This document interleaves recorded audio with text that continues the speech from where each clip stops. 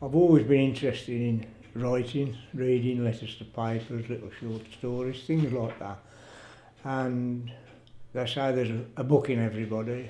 Everybody can write a book if they put their mind to it. So I decided one day I would, when I retired. What do you write about?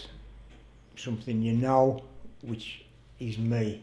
I know me, got my memories of my childhood, so let's think about that in a sort of a light-hearted, sort of tongue-in-cheek way.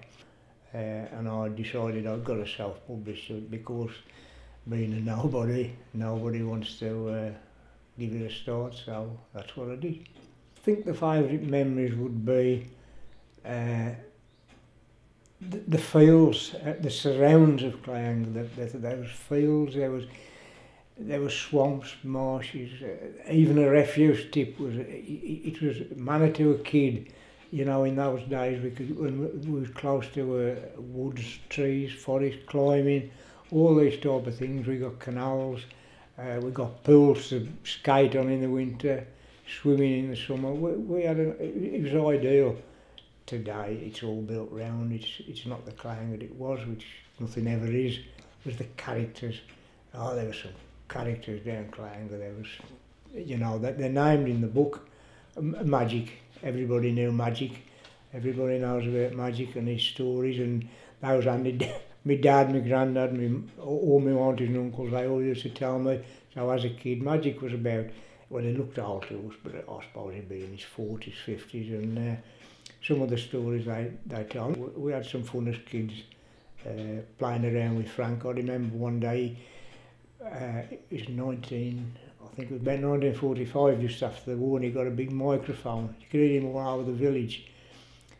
And all of a sudden he let me have a go, and I remember shouting through it, "Has the baby been fed yet?"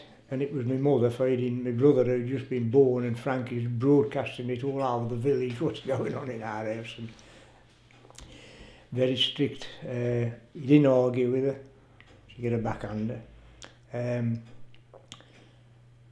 I was sitting in the house one day, and through the front window we saw a gang of workmen pull up and get shovels out of the lorry and start digging a hole right in front of the house.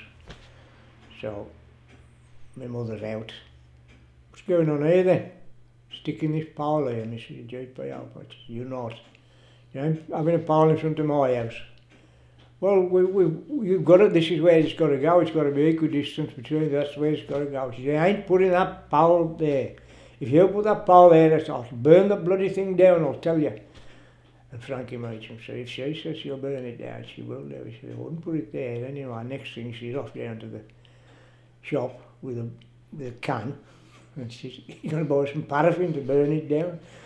The fact that nobody seemed to have any side on them, that everybody was together, they all sort of... I miss going down there. When I've walked down there now, I miss how it used to be. I'm going down a housing estate now, only from the one end, mind you. But it's changed, well, there's a bus service which we never had for a start off, and there's cars going down, which I suppose it's the same how every village changed. It isn't the village anymore, it's part of a town. Sad, but that's it, that's life. Things change, don't they?